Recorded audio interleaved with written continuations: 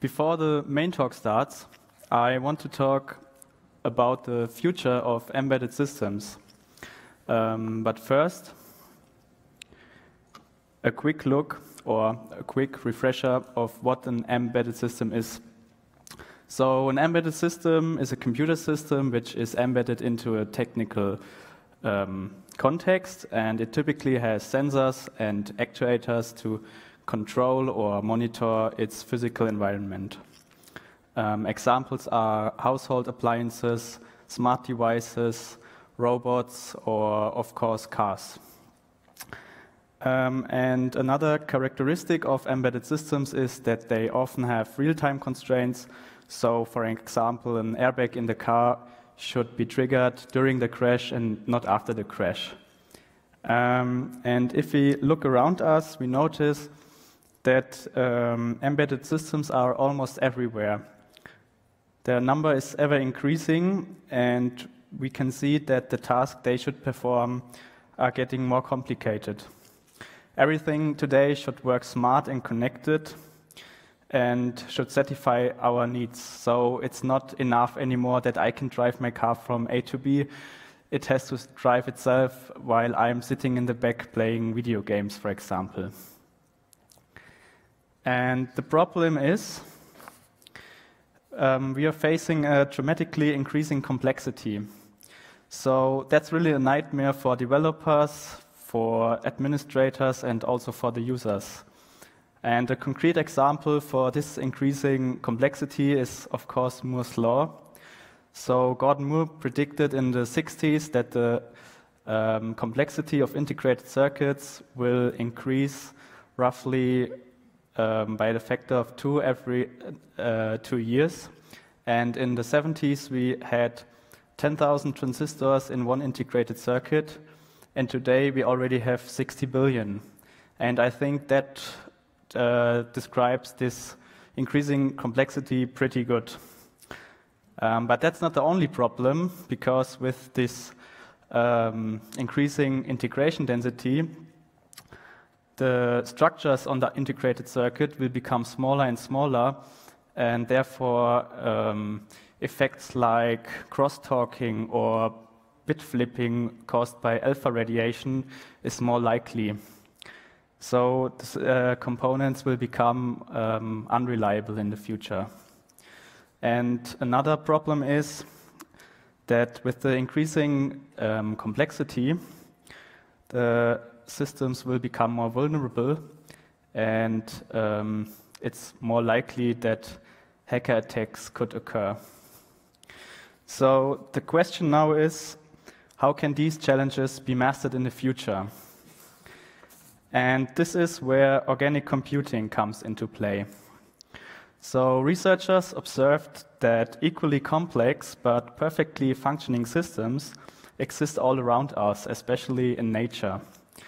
And you could take an ant colony for an example. The ant colony protects itself against attackers. It can efficiently gather food. It optimizes paths. And it survives in an ever-changing environment with a dynamic population. And it does all that without a central ruler or a government. And similar systems are, for example, beehives, swarms of birds, or shoals.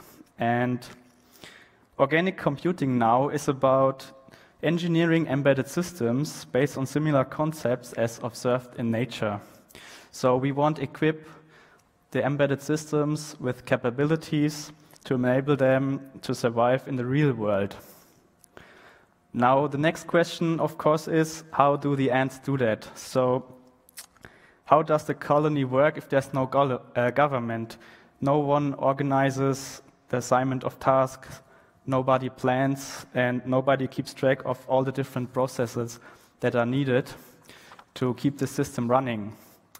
And the key answer to this question is self-organization. So organic systems, like for example the ant colony, are self-organized. And in order to be self-organized, the system must fulfill so-called self-X properties. And 4 of these are, for example, self-configuration, self-optimization, self-healing, and self-protection.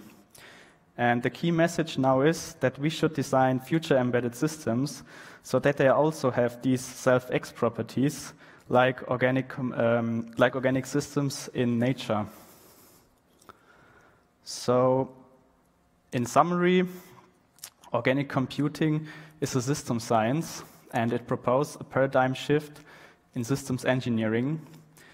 It says that embedded systems should be built in an organic way, and self-X properties should be transferred to embedded systems so that they are self-organized. And the motto of organic computing is move design time decisions to runtime. But what do I exactly mean with moving design time decisions to runtime? Let me explain this with a little example about the artificial Hohmann system.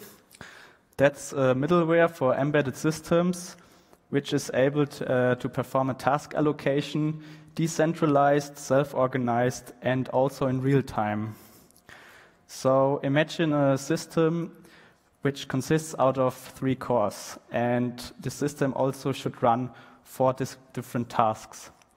A task could, for example, be a software component in AutoSAR or something similar. And now, with our traditional approach, we would say, for example, okay, task 1 and 2 should go to core 1, task 3 should go to core 2, and task 4 should go to core 3. Now, the problem is, of course, if our core 3 crashes, we have a problem because task 4 is no longer executed. And this is where the artificial Hohmann system could help us, because it introduces so-called hormones. And these hormones are basically broadcast messages which are sent out from every core for every task it executes. So if now, for example, core 3 crashes, then task 4 can no longer be executed, and therefore no hormone is sent out from core 3 for this task number 4. The other 2 cores can detect that and could take over task 4, in this example, core 2. And then core 2 can again send out this hormone, and the system is running again. So in that way, our system is now self-healing, and the system decides itself where to run which task.